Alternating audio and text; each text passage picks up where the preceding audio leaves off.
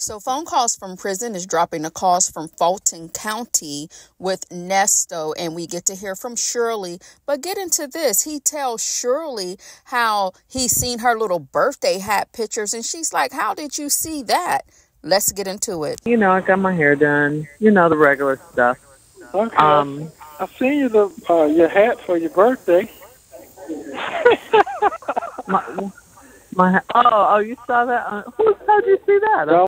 Right, because you down to the prison and I didn't send you a picture. So how did you see a picture of my birthday hat, husband? Don't worry about that. Don't worry about it. I saw it.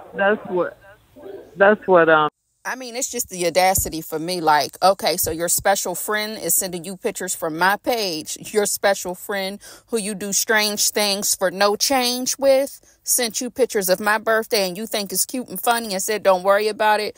Boy, bye.